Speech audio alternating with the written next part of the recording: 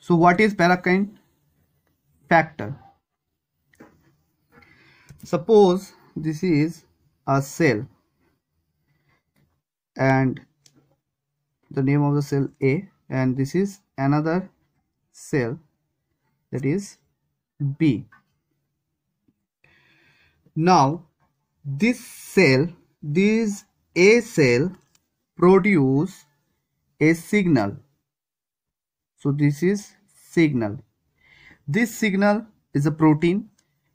It acts as a ligand and binds with the specific receptor that is present on the another cell. Now this cell B cell contained a receptor, and this signal that is produced by the A cell binds with that particular receptor present on the adjacent cell and exerts some effect. There is some changes in the B cell occur, some physiological changes, some activities change. So this factor is known as paracrine factor. So this is paracrine factor. Paracrine factor exert their effect in adjacent cell. The adjacent cell, if the distance between the cell A and B increases, the paracrine factor does not work. So paracrine factor always acts in adjacent cell. Now the next is endocrine. What is endocrine factor? What is endocrine?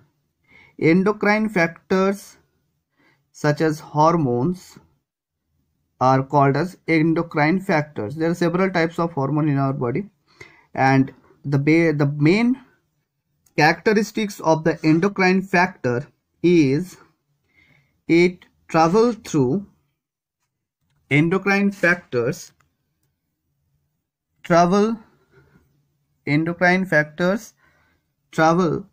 these factors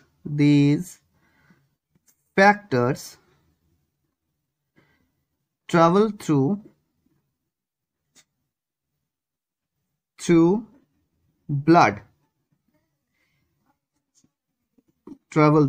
blood. This is the main characteristics of the endocrine factor. So this is a cell A. This is A cell, and there is a cell, another cell, that is B cell. So this is B cell.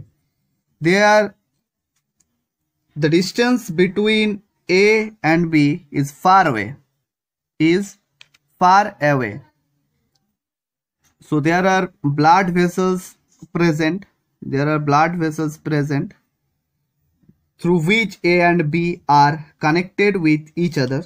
Now the A cell produce a factor. This factor is known as endocrine factor.